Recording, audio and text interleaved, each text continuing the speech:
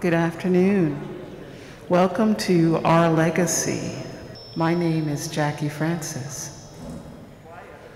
I am the president of the board of directors at the Queer Cultural Center, and I welcome you to Our Destiny, the 25th Annual National Queer Arts Festival program.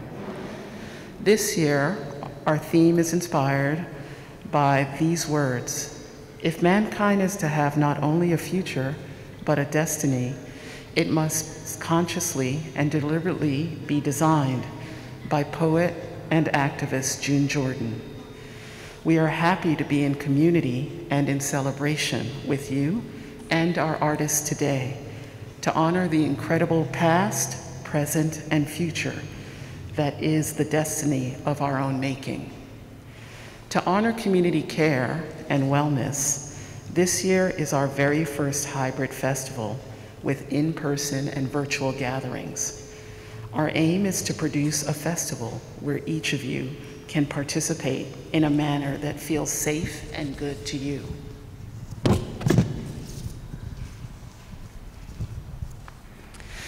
Because of the current city and federal standards, each NQAF event and supporting venue looks different. To take care of our community, we have asked all artists and our team to be vaccinated and to be present and to present to us a negative COVID-19 test using rapid tests that we have provided. At all our events, proof of vaccination and masking is required for entry. For outdoor events, we encourage masking. In addition, we have mask and hand sanitizer on hand, and we ask you to join us in masking and in holding our community in safety together. We encourage you to turn on the exposure notifications on your phone, and if you test positive for COVID after this event, please send an email to production@queerculturalcenter.org. Your information will remain confidential.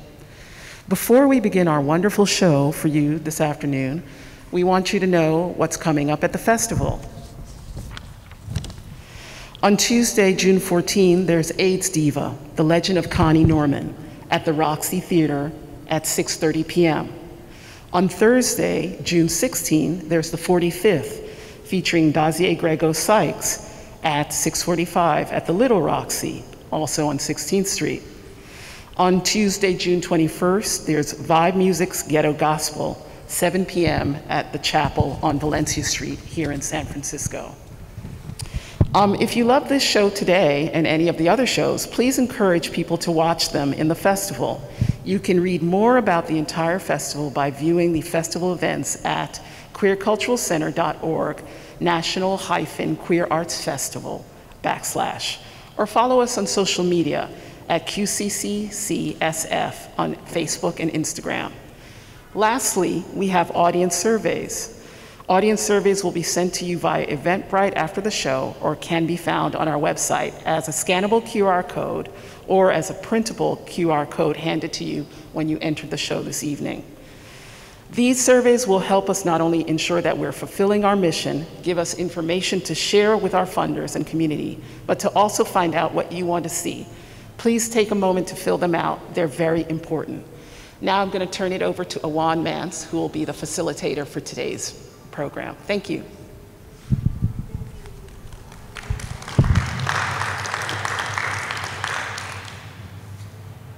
Can you hear me? Great.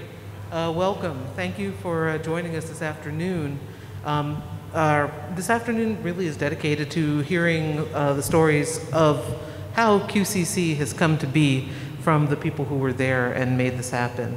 And so I will introduce myself. I'm Awan Mance, and I'm an artist and an educator living here in the Bay Area. I live in Oakland. And if all of our panelists, one at a time, can tell us a little bit about just your name and maybe a couple of words, because we're going to get into this more, about your relationship to QCC.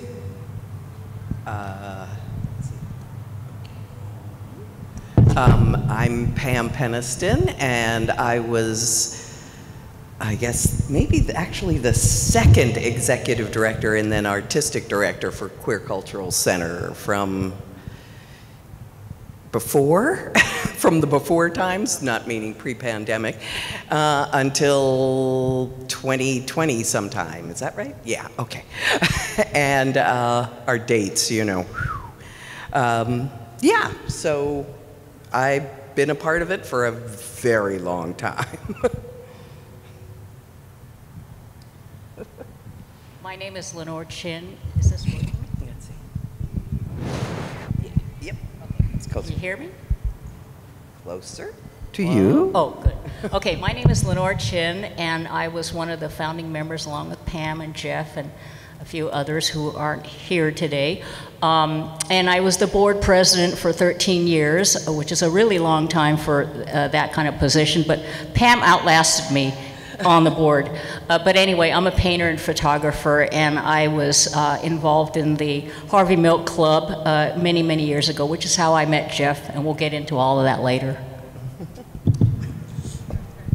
Hi, my name is Jeff Jones, and I was the one of the first people to even think about this item, along with Lenore and Greg Day, who is not here today, but he's from Los Angeles. He's from Palm Springs now. And I just wanted to point out that our original name was QCC, the Center for Lesbian, Gay, Bisexual, Transgender Art and Culture.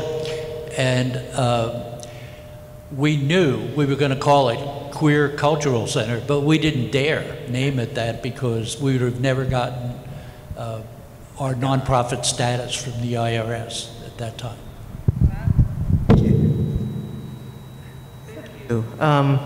And as a way of getting into our questions, I'll mention that I'm also a new member of the QCC board, and I've been in the Bay Area since 1999.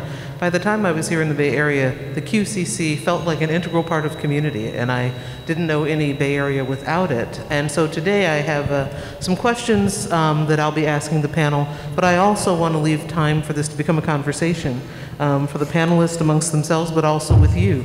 And so I'll just get us started by asking our panelists, and if all of you would like to respond, or one or two, you don't have to respond to any questions that you don't wish to address. But if you can tell us a little bit about a different version of the before times. What do you remember, or what are you aware of about the status of queer arts in San Francisco in the, say, late 80s, early 90s, before the work towards building QCC began? Well, those two have much more to say because I didn't even get to the Bay Area until 1986, and I wasn't really thinking much about arts. I was thinking about, because as a lesbian, you know, I moved here with my partner and then we broke up because that's what you're supposed to do. So I was just interested in trying to hang on and lay low in the weeds for a while and start my design career. I'm a theater designer, so that's what I was doing, but they know about what was going on.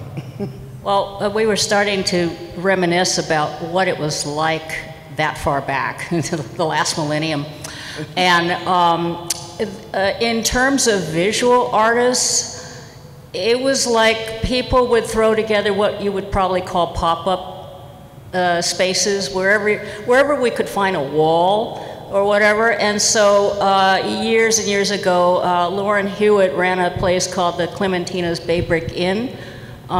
It's in this neighborhood, and that was where people like Marga Gomez and Monica Palacios got their early start. You know, it was a club, and they had some art. And also, in terms of some of the early performance spaces, there was Josie's Cabaret in the Castro, and Valencia Rose on Valencia, and that was, what did we decide it was called? Valencia Rose. No, it was a crematorium or a mausoleum, one of those. It was a funeral home. Anyway, talk about getting whatever space you can get. And some of us, the artists in the area, kind of met each other over a period of time, like at street fairs. Some people would, you know, show their work at street fairs and things like that. You know, some of the guys would probably show things at, you know, Folsom Street Fair, and they had their own thing going on. So it really it wasn't like anything like today, many years later, you know, so we would try to find whatever venue we could, and I was part of a group with Richard Bolingbroke and a couple of other people who would, you know, create little exhibits here and there, and the biggest one we probably had at one point was at the City Hall Rotunda. So it really was a handful of spaces, and, you know, that's how some of us started bubbling. And Jeff and I met through politics, and he can kind of go through some of the backstory of how he and Pam and Rudy kind of connected and got things going. Okay, I hope I can. I moved here in 1979, and when I moved here, there were, you know, this was the only place in the country that it felt safe to be out of the closet. And I had already written about 30 or 40 successful grant proposals in Austin, Texas. And I came here, and I was here for the Dan White riot, and I had such a good time rioting that I decided I'd move here. So I did. And suddenly I was like writing grants for Theater Rhinoceros and for Frameline, and I wrote both of their first grants in 1981, I believe. And there was John Sims, who started the Gay Men's Chorus, and there was a women's orchestra started by Elizabeth Min and Miriam Abrams. And then in 1984, both John Sims and Alan Estes, who started Theater Rhinoceros, both died of AIDS. And from that time, from 1984 onward, really, basically nobody wanted to contribute to the arts. It was just not what was happening. And I myself became the grant writer for the San Francisco AIDS Foundation. I was the first paid person there. And I was also the first paid person for Open Hand, and and I wrote the early grants for the quilt project, the AIDS quilt. And around 1986, 1985, my partner died of AIDS, and I felt like, okay, I've paid my dues here, and I'm going to go back to the arts. And I worked for the Mime Troupe and the Ethnic Dance Festival. And by 1988, it was very clear that there was major problems because the NEA started censoring people. And then there was the Robert Mapplethorpe exhibition that was censored. And the NEA went on the warpath of all LGBT artists, and one of them is sitting right here in the front row, Annie Sprinkle, who became embroiled in this controversy over, you know, what is art. And in 1989, the National Endowment for the Arts, which we all pay taxes to support, announced that LGBT artists would no longer be funded by that agency because our experiences were not qualified to be taken as serious, could not be depicted in any serious work of art because we were basically frivolous and all about sex.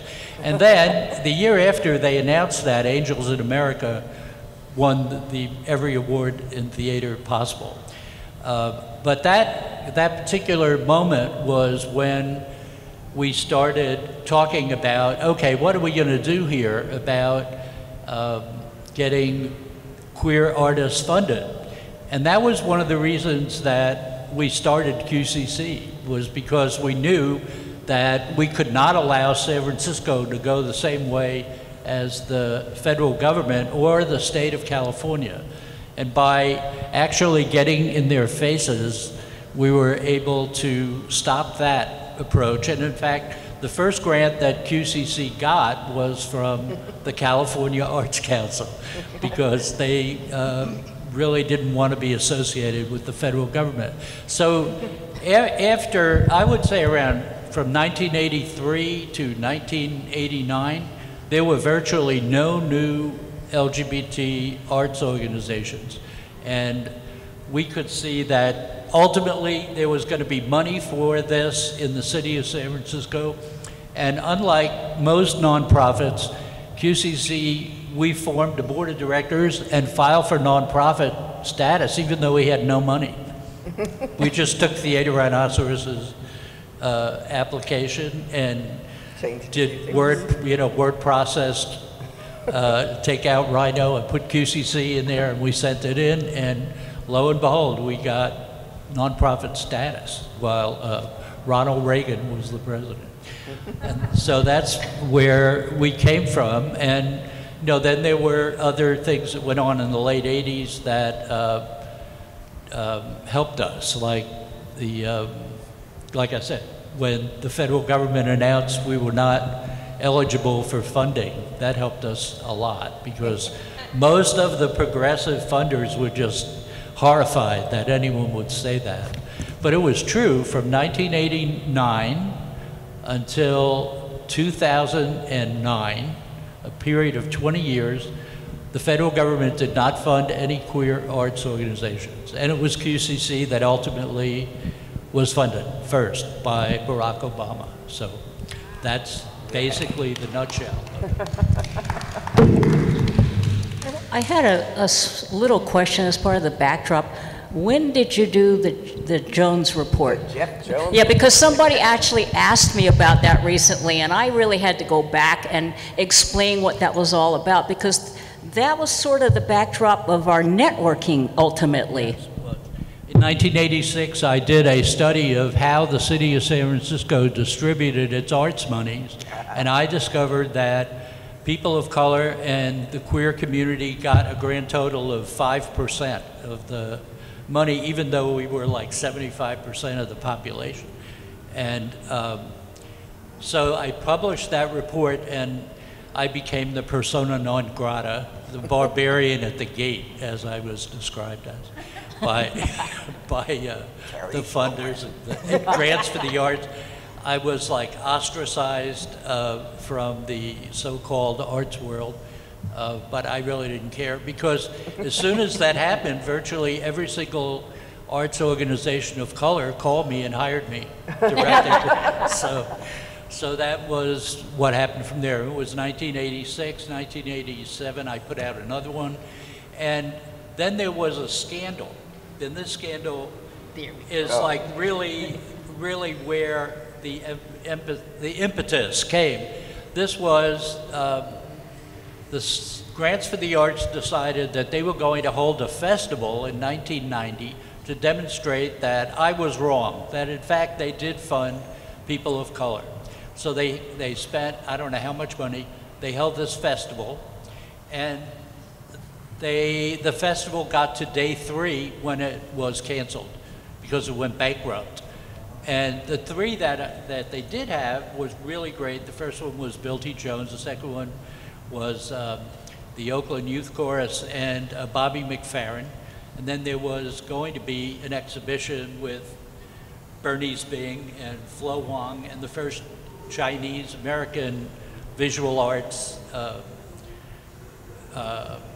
exhibition that anybody had ever heard of back then. So it went bankrupt, and then they had this hearing where everyone fought over who was responsible to pay all the debts of the festival that went bankrupt.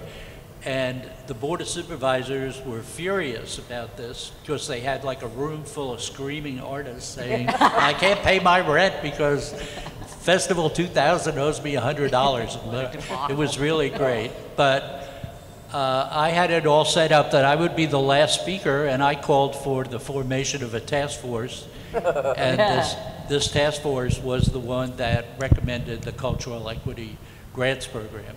And on that task force was Brian Freeman, Pam Peniston, Rudy Lemke, Miriam Abrams, a whole bunch of people that are still around here. But I'll let Pam tell this story because this is really the juiciest political discussion of where QCC actually came from. Oh, yeah.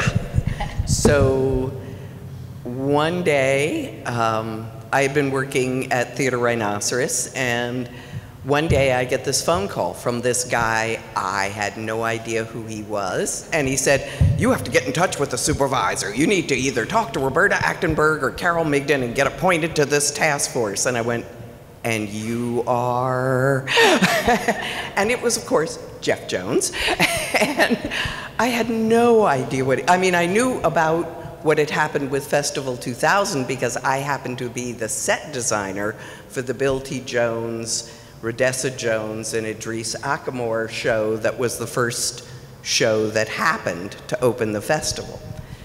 And one of the other things you should know is it wasn't just, although it focused on a lot of in-town artists and Bay Area artists, it also brought in artists from out of town who were therefore stuck here with no fees. Now, I should point out that the person that they appointed to curate this festival was from out of town, who spent most of the money, we're told, on coffee mugs that said Festival 2000, which I'd actually love to get my mitts on right now, and furniture for his office and things like that. So, and it did not take in very much money in those first few days. So it was horrible. So I get this call, and I think, okay, well, and it's like, well, Adele Prandini's moved to Pacifica, so she can't be on the task force, and she recommended you. So I said, oh, okay. So I got in touch with Roberta Achtenberg and met with her, and we discussed the things I wanted for the arts, and she talked, and we got along famously, and so I became her appointment. Now, the festival, the Cultural Affairs Task Force ended up being 54 members. 59? Oh, man.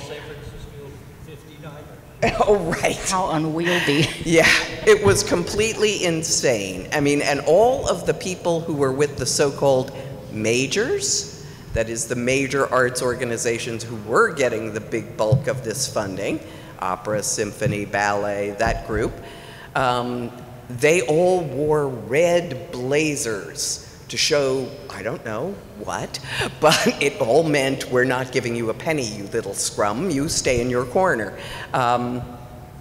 And so we had this meeting, and we had many meetings, and we weren't getting anywhere, and it was making us all kind of crazy because we could not make any inroads into their avarice. And so one day, I was still working part-time, as I was until 2 years ago, with a law firm, and I had a half day. So I came over to where we were going to be meeting early, saw a sheet of paper that said agenda, just grabbed it, put it in my bag, thought, oh, I'm way early, I'll go have lunch. Came back, we had the meeting, it was another sort of screaming match, and then the progressives all met at Joan Holden's house, and we all sat around and went, what are we gonna do? What can we possibly do? And I took out the agenda, and I looked at it, and my jaw dropped. And I handed it to Joan, and I went, short hairs. And she grabbed it. It was an agenda of the meeting of the major arts organizations who had hired a lobbyist who was going to help with city money, who was going to help them subvert this entire process and give them instructions on how to do so. Everything was outlined in this agenda. And we were just like, whoa. So for years, everybody kept the fact that I had found this secret so that we wouldn't suffer the backlash. Not that having Jeff Jones on your board wasn't enough of one, but, but yeah, they kind of, you know, everybody said, oh no, we don't know who found that. So, and what Maria Costa did was we made zillions of copies of this and invited the Chronicle and all the other newspapers, queer and straight, in town to come to this meeting. And we passed out a copy of the agenda as people came in. And Maria Costa did the most amazing performance. I am so distressed over this.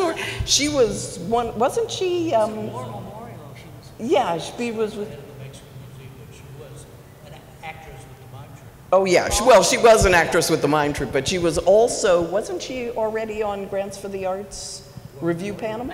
War Memorial, yeah. Oh yeah. War Memorial. Yeah, so she was with the War Memorial, and she was just like, oh, it was great, not a dry eye in the house. And I will never forget the look on the head of the symphony's face as he realized what he was holding in his hand, and he looked over at the woman from the ballet and said, they have the memo. We got the memo. We have the memo. So, so at that point, it was simply a matter of our trying to find a way to make this work.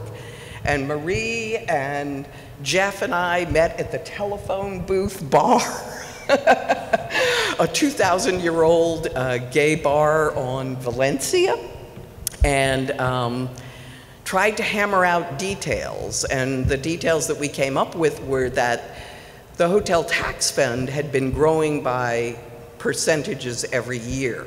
And what we could say to the majors was, we're not going to take any money away, but you are now effectively frozen. You aren't getting any more.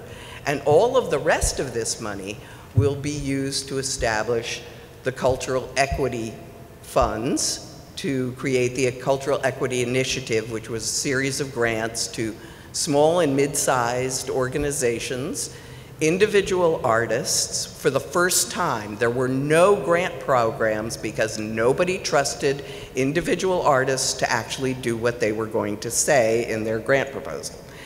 So we managed to get that in, and they had to gulp, but they had to say yes. So that's kind of how the funding for the 3 additional cultural centers, us, the Native American Cultural Center, and APIC, housed here, the Asian Pacific Islander Cultural Center, got our first bits of money to begin operating programs. I wanted to jump in, and you guys can recollect with me. At some point in there, the bunch of us formed the consortium of neighborhood cultural centers to strategize about funding, pooling our resources and things like that. I remember there's a picture of us that might still be in the Chronicle somewhere where we all sat or stood under Dewey Crumpler's mural at the African American Art and Culture Center, right. Which that wasn't the name then, but Maria X. Martinez was there, and others, Cole Thomas was there from ACT and all of that, and you know, so and so we started meeting there to just sort of, you know, solidify our numbers and all of that, and to get the formal joining of these cultural centers, SOMARTS and Bayview Opera House and SAC, which had been WAC and then was AC. At that time, it was the Center for African and African American Art and Culture, and and Mission Cultural Center. And so the 7, who can say no to the 7 of us, you know? We were representing various cultures and people and that had never been represented in the arts before. And we used that to try to also get our artists, our queer artists, into other identity places. So coming into here, doing exhibitions with SOMARTS, doing things with Mission Cultural Center, so that people could see that truly we were everywhere. And yeah, we had an agenda. I'd I'd like to add to that that this happened separately after the Cultural Equity Grants Program was established. And at one point, Jack Davis, who was really the founder of SOMARTS and really one of my closest friends, he and Maria Martinez, who was the chair of the Mission Cultural Center board and then on the Arts Commission, we waited until it was election time when Willie Brown was running for mayor. And we went and met with Willie Brown, who had never, he knew Jack Davis and he knew Maria Martinez. He said, "Oh, you're Jeff Jones, the arts terrorist." And I was like, this was like right after 9/11. But anyway, we knew that this was like the time that we were going to get Willie Brown, who was running for election, to increase the funding for the cultural centers. And we managed to slip QCC and APEC and the Native American Cultural Center into the mix. And he increased the funding for these centers, which were probably, at that time, $500,000 each per year to it was $500,000 for all of them per year, to way over $2.5 million. Today it's like $3.5 million. But anyway, it was in both of these instances, we achieved cultural equity through the political process, not because we were waiting for some foundation to be nice. We knew that if there was any place in the world where we had enough political power to make this happen, it was here, and that's what we did. So, and it's still, I think the long-range thing that we can see is that 25 years later, there really is an integrated and very vibrant cultural community in this city, where people are not begging for crumbs like we used to be, but are now actually funded. And I noticed that the grants, the Cultural Equity Grants Program, just got an extra $1 million from London Breed. So there we are. She giveth and she taketh away. I want to ask, oh, Lenore, go ahead. I was thinking back, but I'm sort of flashing in and out of little tidbits of, because we were chatting about some of the things that we also did. We went down to the city hall at times. I was down there with Jack Davis and some others lobbying, you know, for funding or supporting the bond issue or, you know, things like that. So that was sort of our political acumen that we, you know, lent to the process of trying to kickstart all of these other projects. And, you know, we shared spaces, like they said, you know, that was one of the things that we did to pull our resources, you know, to survive. Yep.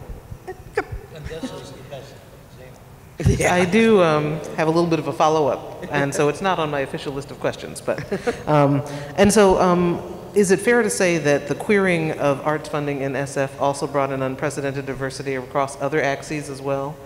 And if so, why? Well, because queers are indeed everywhere. We make up every group,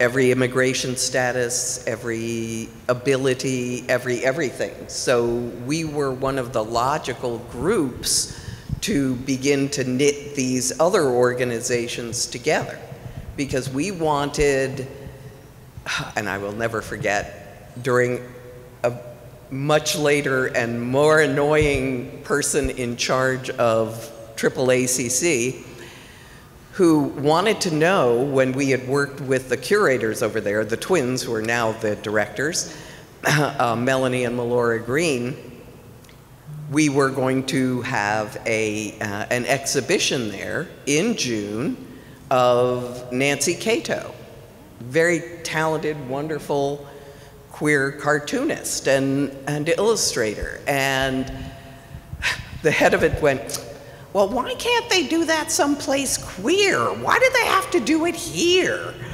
This is also the woman who said, well, what is a cowrie shell anyway? And yes, she was black. So that was just the kind of thing we wanted to break down, was to say, yes, and our black queer artists belong in black spaces.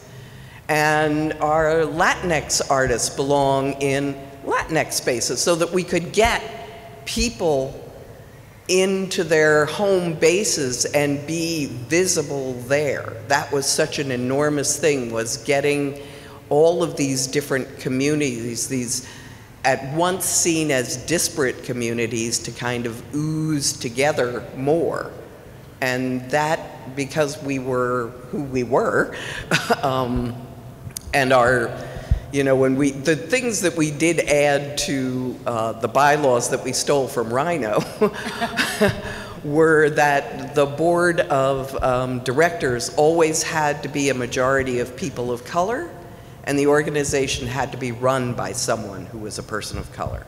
So those were things that we wanted the community to know, that we were putting our organization where our mouths were.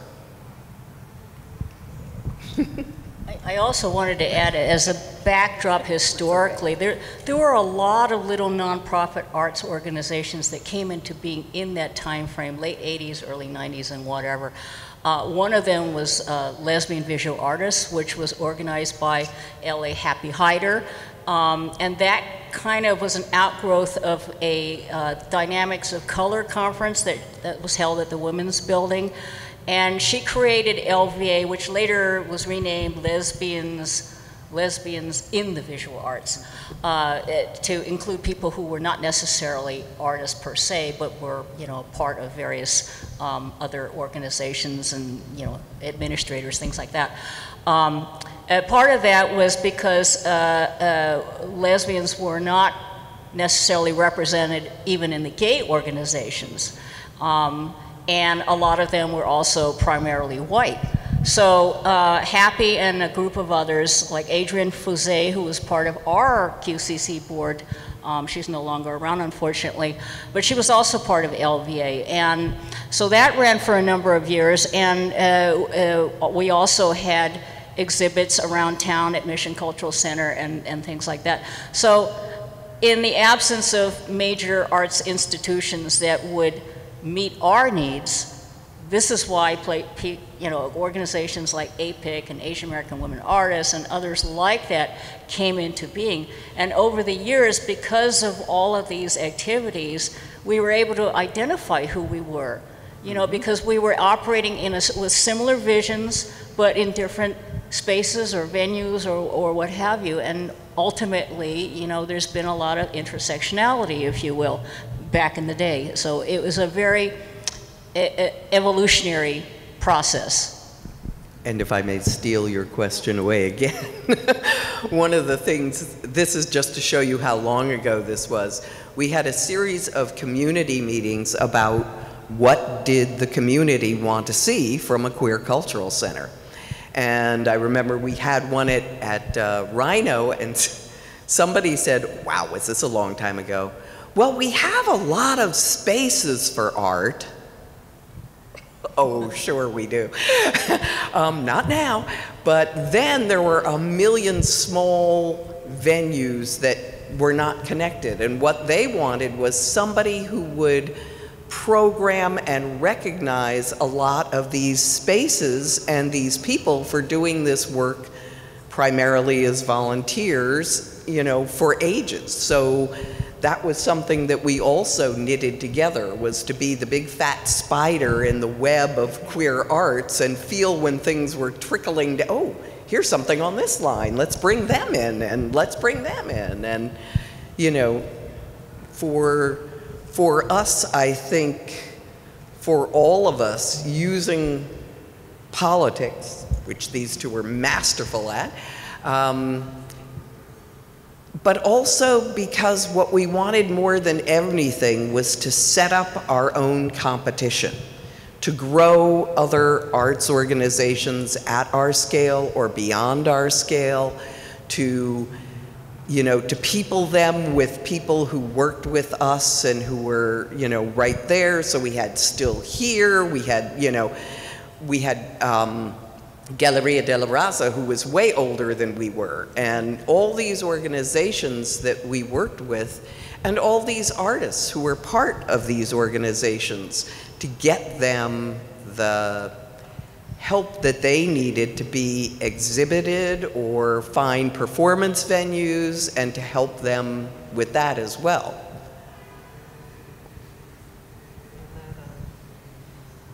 So it kind of walks us into the question, my next question, which is about the obstacles that you encountered in trying to establish QCC. What were, and you all might have different perspectives on this, but what were the biggest obstacles you encountered, and how did you navigate around those, or are those continuing to be obstacles? Now, the biggest obstacle was funding, because the federal government was saying no, no.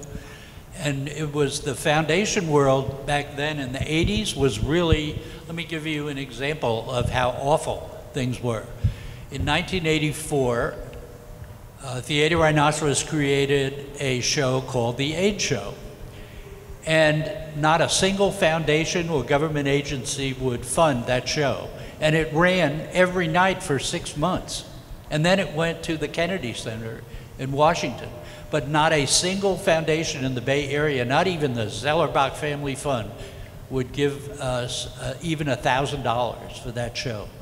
And it was because a lot of the people in the foundation world were gay or lesbian, but they felt that if they funded any organization from our community, they would come out of the closet and they would lose their job. And that was really true at in the corporate world, where people were just terrified that they wouldn't fund anything. It was only after AIDS became something that the population discussed and people could see how awful that was, that the funders were able to say, okay, well, maybe this 5 to 10% of the population deserves to be not put in concentration camps like they were originally talking about in the early part of the AIDS conflicts. So that did not go away easily.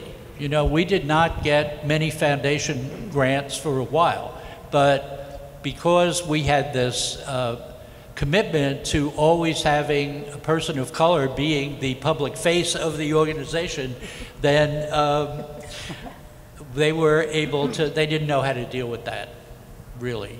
And so they eventually started breaking down. But really, from the beginning, our goal was get government funding. That's the easiest to get because you can use political pressure to get you funded. And that system has worked very well for virtually all communities of color, as well as the queer community. And I don't think it's that much after Obama broke down the federal government's resistance to funding queer arts organizations, the rest of that went away. I don't know. I mean, QCC's budget is like over $900,000 now, so obviously somebody is funding us. Anyone else want to weigh in on that, or? Well, you have to remember, when we first started out, this was way pre-digital. So this is our first National Queer Arts Festival exhibition, little catalog. I actually went back to City College and took a course in Cork, if anybody even remembers what Cork was. I don't think it's even around anymore. Now it's like InDesign and other things. But Rudy Lemke and I were the organizers and co-curators of that project, and we had 80 artists in this room. And it was pure madness because we were accepting 35mm slides, and everything was like, our applications were like hard copies. There was no online, any submission forms or anything like that. So, and we didn't have the benefit of people like Matt McKinley to, install. So it was me and Rudy and whoever we could recruit to, fill this whole place with not just 80 artists, but each one probably had several pieces, and so that was sort of how we kick-started that festival, which was 1998. You know, so I think we've come a long way since then, or QCC has. Now we're retired from that. But, you know, that's what we were dealing with at the time. Not only less funding, but also, you know, you had to have skills, you know, to put this whole thing together and do outreach. And, you know, we did postcards, you know, in those days. You know, it's not like Facebook and Instagram and other social media to get the word out. Oh yeah, we had to have postcards, and we actually had to have a publicist. And yeah, that was something. Face was remarkable. It was an exhibition of self-portraiture in the queer community. So again, it was that idea of here we are, we're queer, live with it. We're on your walls. And so it was beautiful to see that huge grouping of people and their work and the differences and the scale, and just, this is our community. And that was really important to start off with that as our kind of initial statement. I love the way that your responses are kind of leading into the next question here, because one of the questions that I have to ask, and Lenore, you've already started pointing in that direction, what is the role that the rise of technology has played in, what has that meant for QCC? Well, it's meant we could continue, or we could even kickstart. Yeah. Lenore did the first newsletters on her computer and mailed them out. In fact, I remember because some of them were against, like, grants for the arts and things like that, had things in them, and like, oh, the Jeff Jones report #2 is coming out. And Carrie wanted to know, who the hell is this person, you know? And, but we couldn't have continued growing in the way that we were growing and reaching out to new artists and eventually getting international platforms if there hadn't been the interwebs. Well, the other thing also, I was flashing back to people like T. Corinne and Harmony Hammond. Harmony Hammond did it was like a groundbreaking book that I was in, Lesbian Art in America. And through T. Corinne, who also unfortunately passed away, a lot of us found each other through gay newsletters and gay newspapers all over the country. And she was good at collecting and archiving who's doing what across the country. And she had found a way to insert herself in academia through the College Art Association. And she would go to all these conferences and everything. They'd have one like once a year. Usually in the dead of winter. The flights were a little cheaper, and it was really cold, but she encouraged me to come to a few of those events. But what she did was she identified who we were. And ultimately, because of her work and meeting other people like Harmony, some of us began appearing in these publications that were actually taken seriously. And so it was a lot of that networking, like Tirza Latimer, she used QCC as a resource for some of the work she was doing. So we networked across academia as well, and so that kind of heightened our visibility and our status, you know, in terms of being recognized and taken seriously for our contributions to the cultural landscape. And so that was an integral part of our partnerships. So I'm curious, I'm learning so much about the Bay Area, about the rise of queer arts, and I'm wondering if there's something about, and there may be many such things, is there something about the queer arts community of the 1990s that people today don't understand, but should understand?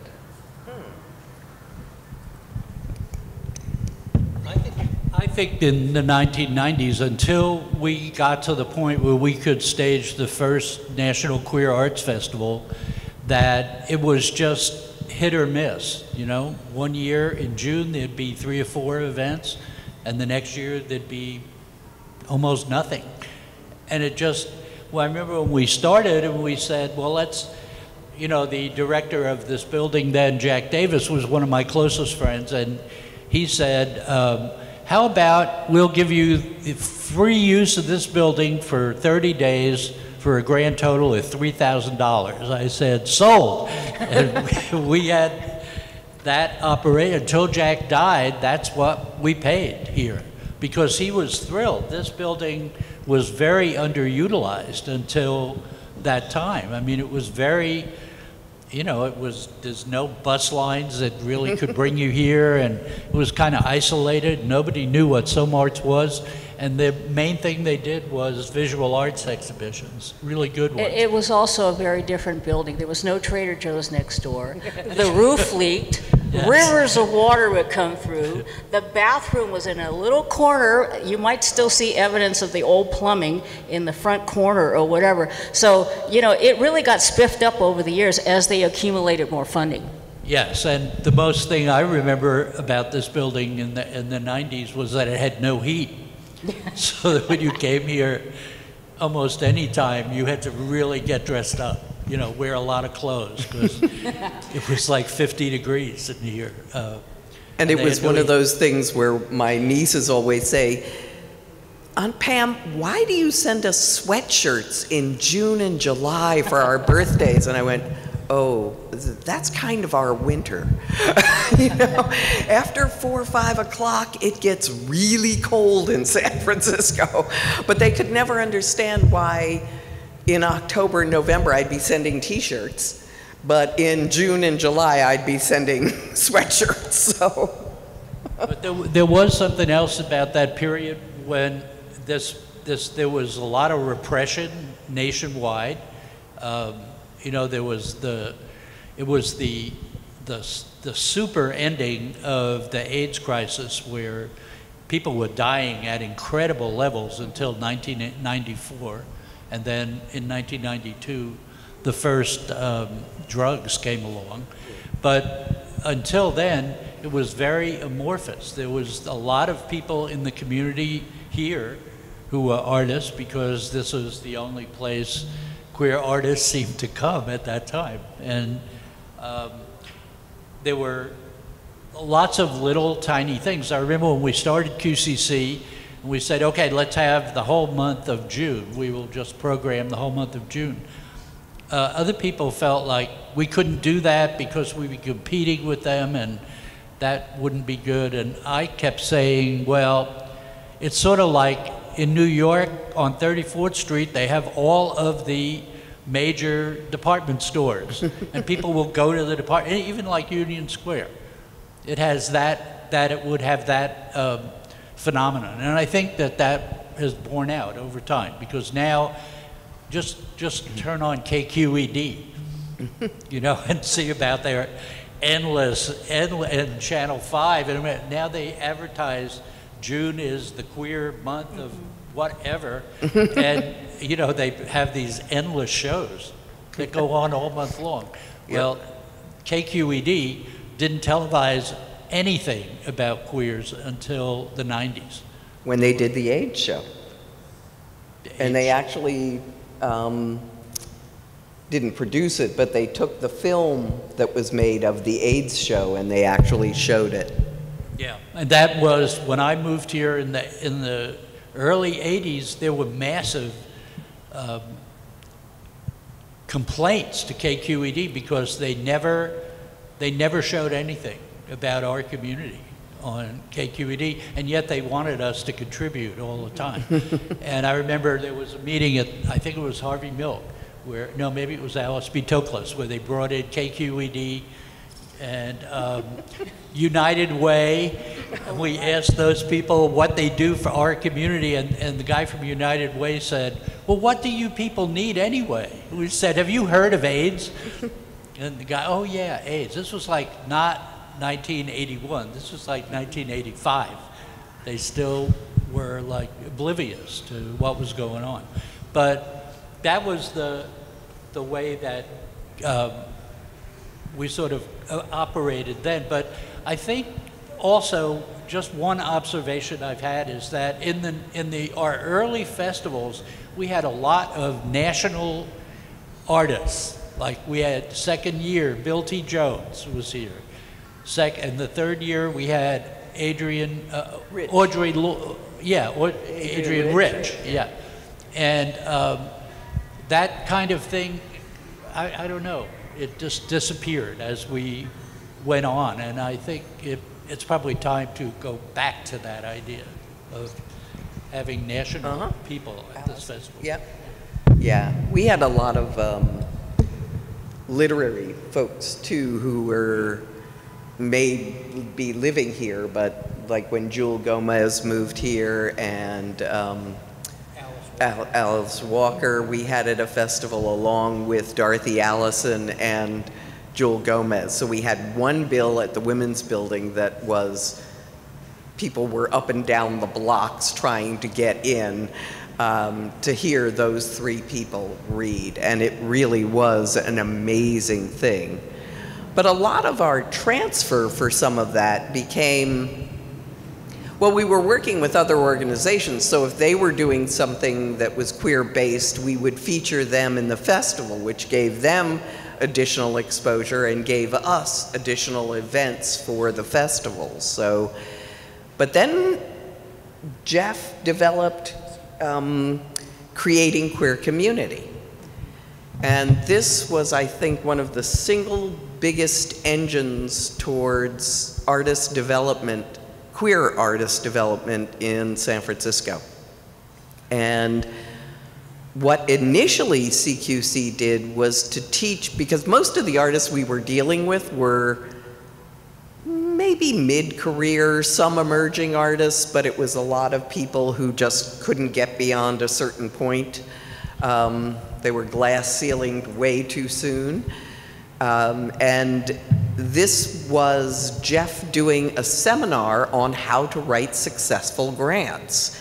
And this, again, got people thinking about how do you talk about your project? How do you not seem like, I'm just a dizzy artist and I'm gonna do this when I have time? No. So it was just make them know that you understand the business of them. Make it, and he emphasized all these things for artists to grasp a hold of, and he talked about the tenets of it, and I would come in on day one and tell them what the theme of the festival was, and they could ask me questions, and he would say, look, you have your funder in the room, so just ask any questions about your project. And then at the end, they would write sample grants, and people would look them over, and then we convened a mock SFAC, San Francisco Arts Commission panel.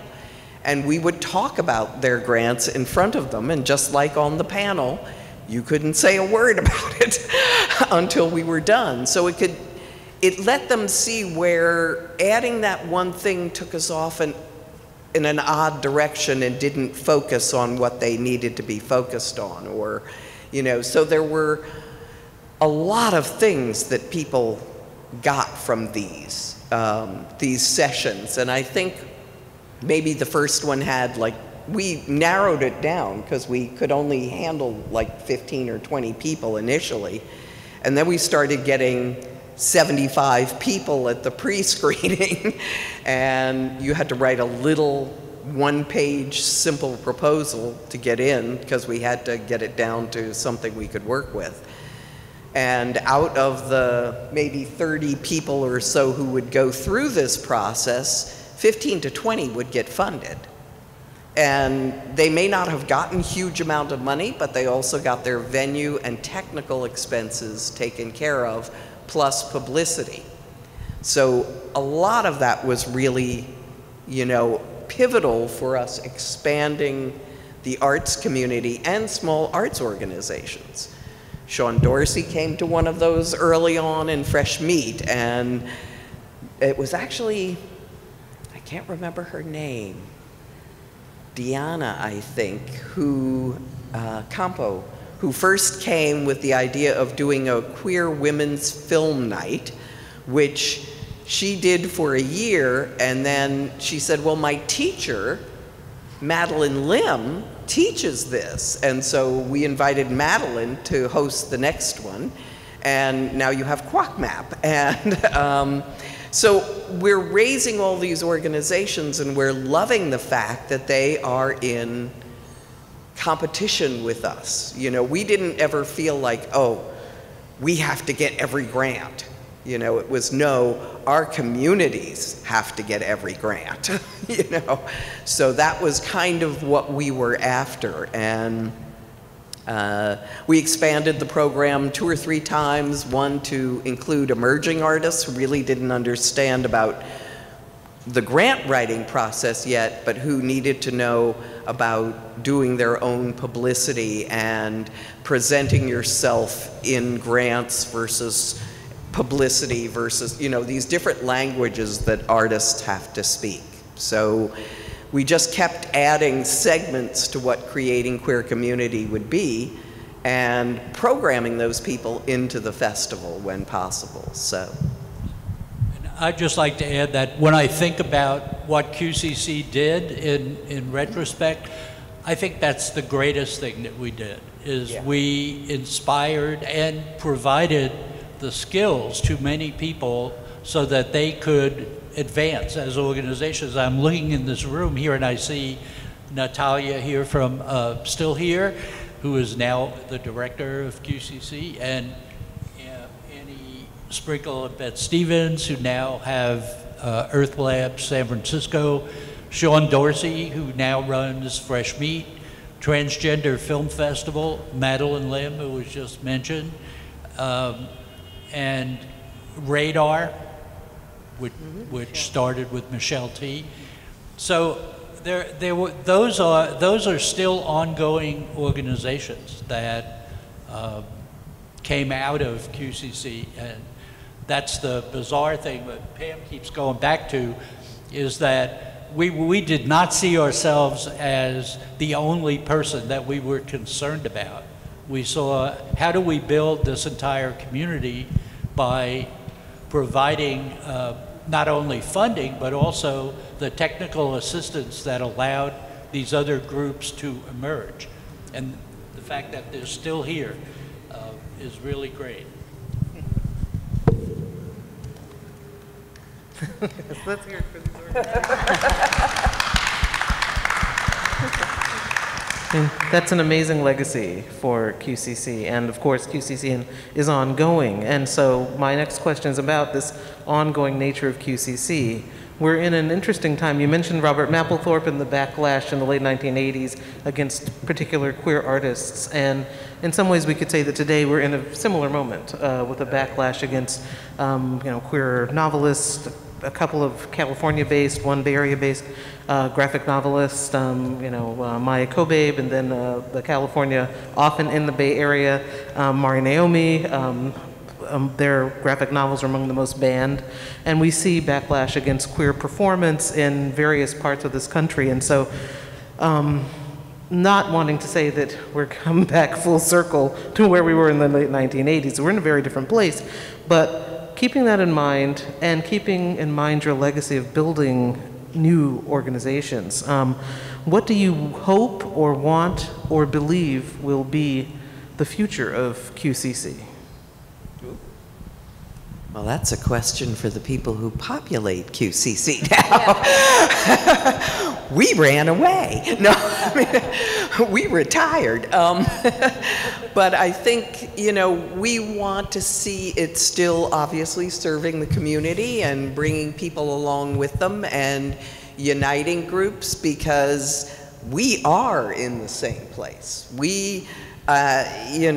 It's not just Roe v. Wade. It's not just going to be women and childbearing age women. It's going to be women, and then it is queers and especially trans people, and then it's going to be, all queers, and then it's going to be, people of color, giantifically. So I think the thing that we hope that the arts will continue to do is to hold up what is going on and say, and you need to act against this. You need to be part of these organizations. You need to bring your art to do service to your community, because that's that's another thing that we've always done, is to push our artists to engage their own communities in whatever areas they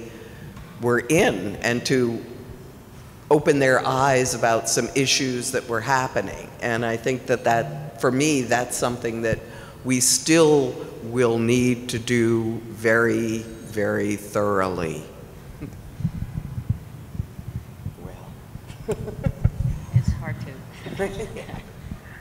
I would just like to, you know, sort of echo what Pam was saying, that, you know, with all of our rights being under siege again, you know, it's nonstop really. People have to remember, you know, that the things that happened prior to us, prior to our generations, they can come back and hit you right in the face. And if you're not vigilant, our rights will be taken away. And that includes our culture and our histories. They could be totally erased. So it's up to succeeding generations to be equally vigilant to ensure that that doesn't happen. You want to weigh in? I don't know. I left QCC in around 2018, and I continued my professional career as a grant writer. And now I only work for queers and people of color, just like I did for the last 25 years. But I do notice now that in the black community especially,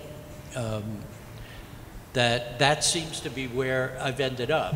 Like, I had never met Awan until today, except I told her I put her name in all the grants that I write because I write the grants for an organization that she's on the board of, or is a curator for, right?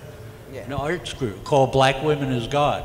And I also work for the AACC organization, which has 2 lesbian twins as the directors, and they are really a force to be reckoned with. And also I work for the Bay Area, the San Francisco Bay Area Theater Company, which the artistic director is queer and is just really one of the most dynamic people in today's arts community here in the city, and he's only 31 years old. So I have great hopes for what's happening in the black community, the queer black arts community now too, which you know, has always been there. If you think back on Jewel Gomez, you know, you just get Brian Freeman. You just go back to really important people. Pam. So there.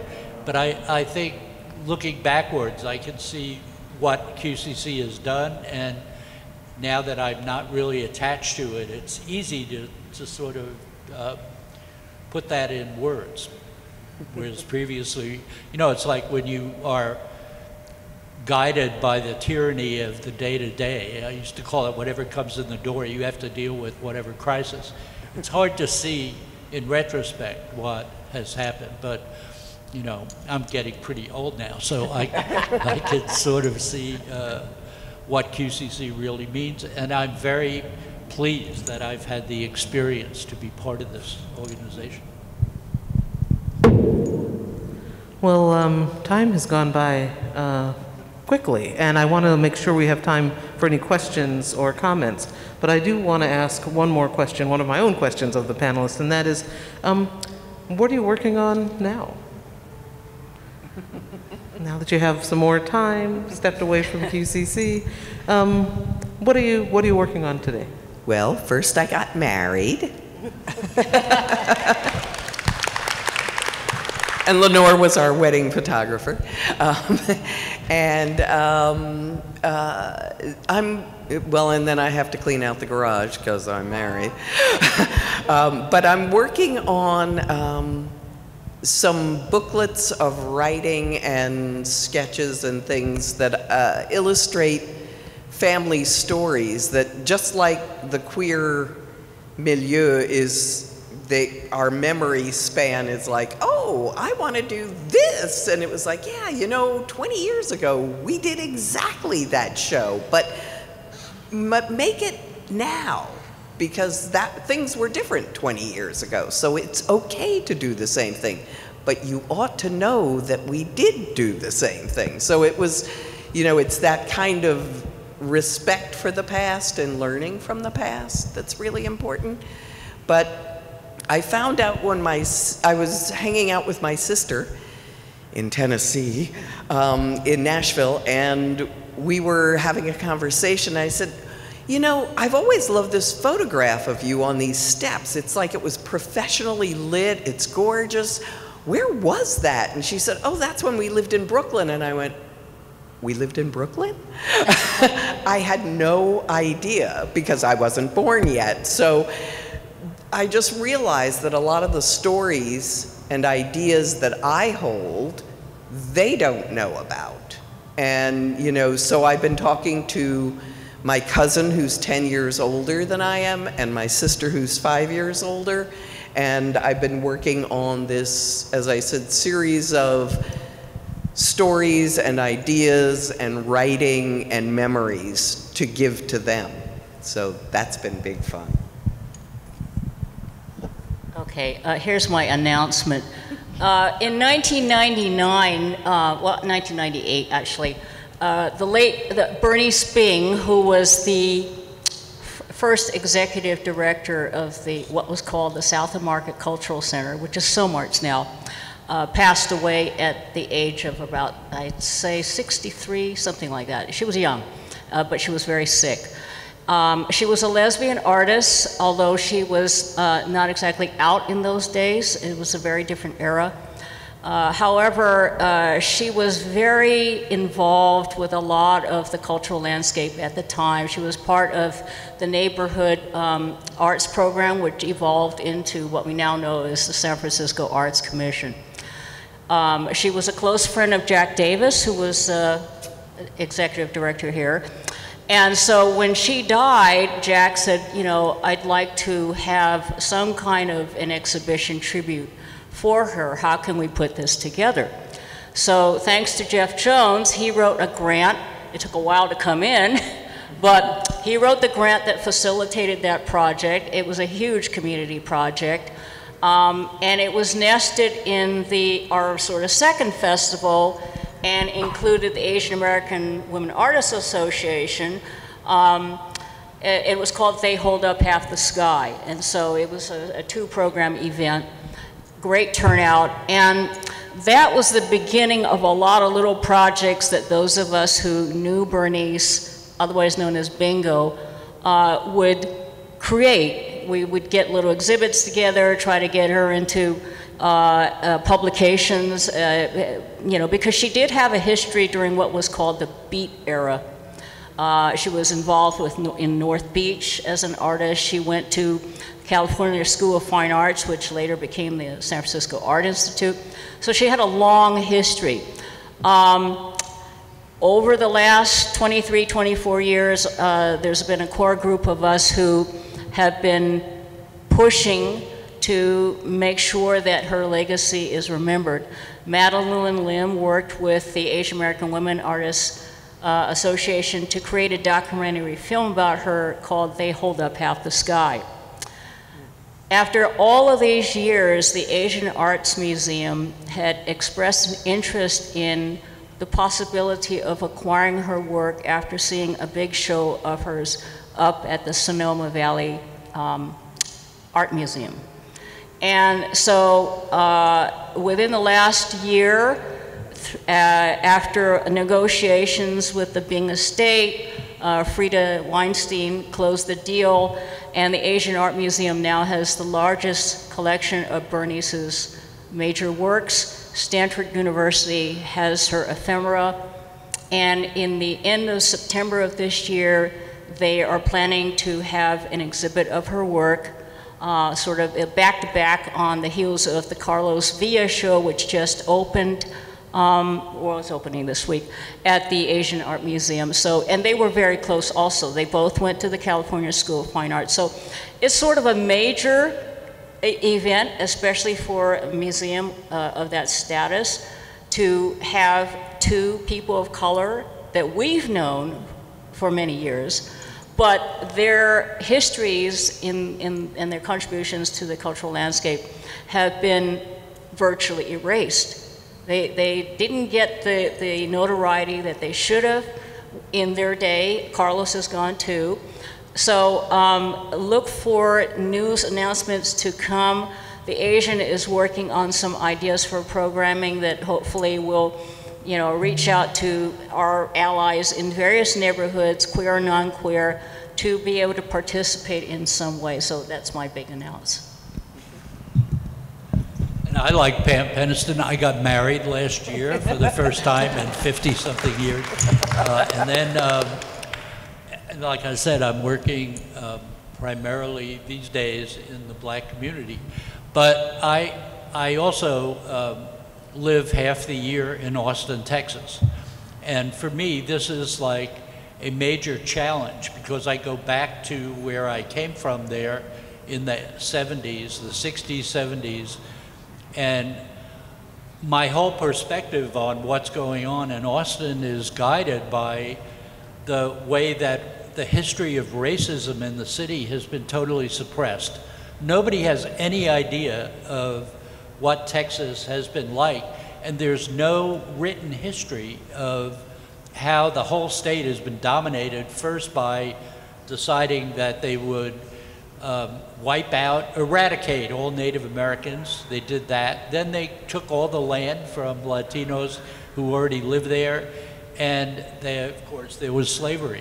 And the whole state has been in denial about what the historical record of Texas is. And that's something that I know that's coming for me because I go back there and I could say, you people could get so many grants here just to write up the history of Austin, which is now everybody's favorite American city, if you notice. And nobody knows any of that. I mean, they have no clue of what the history of that state is.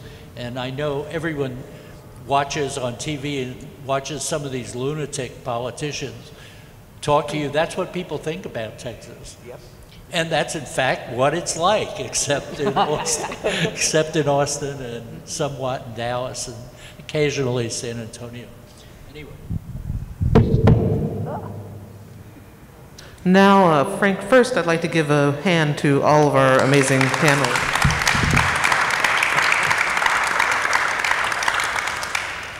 And now, as you can see, there's a lot of wisdom and knowledge and perspective here. And so, do you have any questions or comments that you'd like to make?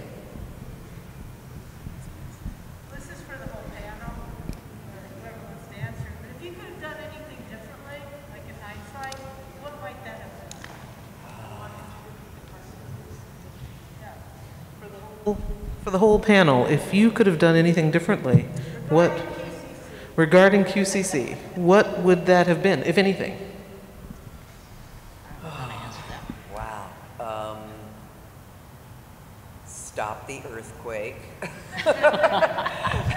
The only reason I say stop the earthquake is because, we depend on the hotel tax. And when the quake happened, subsequently, a lot of our money, and we weren't getting huge amounts then, was slashed. And as I recall, Jeff and I paid out of pocket from our day jobs a portion of the ending of that festival. But I don't know, differently, I think it would have been to speak with every board and new staff member about this history and to bring them up to speed about why things were weird and why this went this way and this person did this and this, because we grew so organically and bizarrely, doing what we needed to do, that it became just the way it was. And I think we would have benefited a great deal more if we had explained earlier on to each subsequent group of staff why it was that way and how it came to be. It's not like we had a template for doing things. Like a lot of the nonprofits that sprung up to address various concerns about, you know, around AIDS and HIV and all of that, you know, like the food bank and Ruth Brinker's, you know, projects and all of those sorts of things. They kind of got invented as we went along because we didn't have models prior to that, you know. So, you know, we would meet in Rudy Lemke's studio for years, hashing out ideas and what ifs and where can we get money and how are we going to put various things together. I think in retrospect, like I said before, I think I wish we had continued presenting nationally significant queer artists as we went along, but we did get diverted by creating Queer Community, which focused us totally on supporting the development of queer artists in San Francisco. Not that I regret any of that, but I do think that in retrospect, that's something that should have been continued as opposed to abandoned. But also, I think it would have been great if we had somehow documented each festival in terms of written materials. Because while we have all of this in our heads, we're going to die soon. And, you know, unless it gets written down, this is all going to disappear. And it's great that this is being videoed so that we'll at least have this particular item as a source for what our opinions at this moment in time. The other thing that you should be thankful for is the website that Rudy created, because that's like the Britannica of queer arts as far as what QCC had done.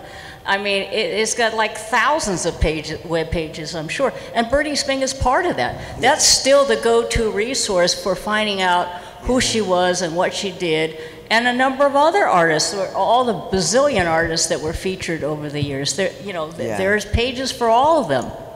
Yeah, every single artist. In fact, when we had our 10th anniversary, we presented the Gay Lesbian Historical Society with what we call, Rudy and I called the big boy, which was we gave them the real ephemera, but we also gave them a printout of every page that was, you know, because the pages that were on the website contained the longer explanation. It wasn't the 20, 25 words in the catalog. It was the 150 to 200 word part description of the event. It was the bios of all the artists. It was the photographs from that. So each of those things were part of that original website. And we couldn't, yeah. So they have the archive somewhere? Is it digital format or actual printouts? Well, I don't know what was fully transferred when we moved to the new platform. So yeah, because there's like thousands of pages. Oh, there were well over, I think the last time I remember there were 12,000 pages. So, and that was fairly early on. So it was, I don't know if it, well, because we changed the website to be back to Queer Cultural Center, it was, a lot of that might have disappeared. I hope not, but we still have, yeah, we still have the first 10 years in Big Boy, so. Thank you. Other questions or comments?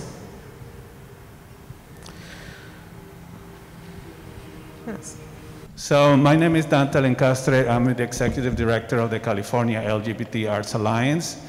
And we actually are one of the children of the QCC in Los Angeles. Greg Day was on the first boards of the QCC, and with Jeff Jones, when Greg decided to move to Los Angeles, said, we need to have something like this happening in LA. And I joined the board. I think we became 501(c)(3) in 2014. And I joined the board a couple of years later as a filmmaker, as a storyteller, and 5 years ago I became the executive director. And we're still doing the work, you know. We're still nurturing young, emerging LGBTQ plus artists. We do 3, 4, 5 events a year. We're doing a reopening actually on June 22nd. And because we have been, of course, laying low for the last 2.5 years. And all thanks for the work that you did. So it's not only in the Bay Area where you have endowed artists with nurturing and funding, but also in Southern California, LA in particular. Thank you.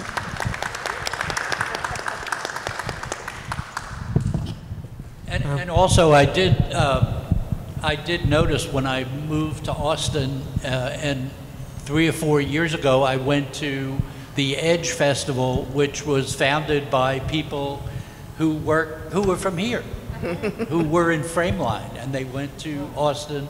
They started a queer film festival, and now they do an annual performance festival that Annie Sprinkle was at last time when I was there. So. That's Madison Young. Yeah.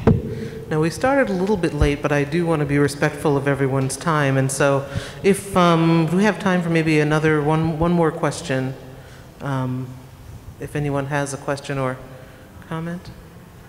Yeah.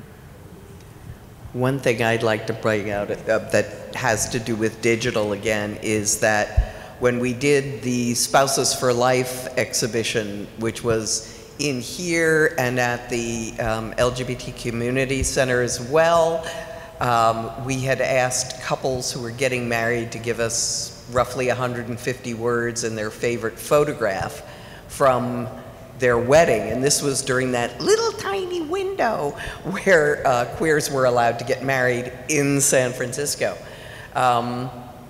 And that exhibition ended up sort of traveling the world because Mindy,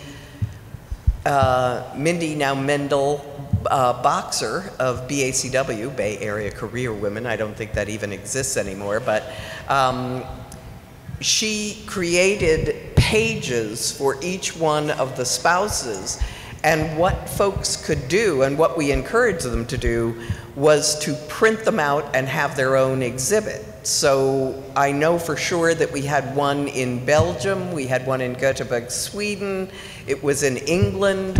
So several of the exhibitions, when we opened up the work by having it be able to be digital and kind of DIY, it was able to really travel and make an even wider impact.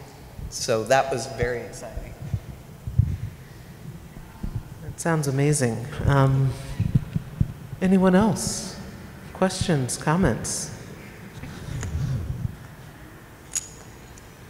Well, I guess I'll finish this up with my last comment, which was, this has been fascinating and amazing, and can we give one more hand to our panel of founders?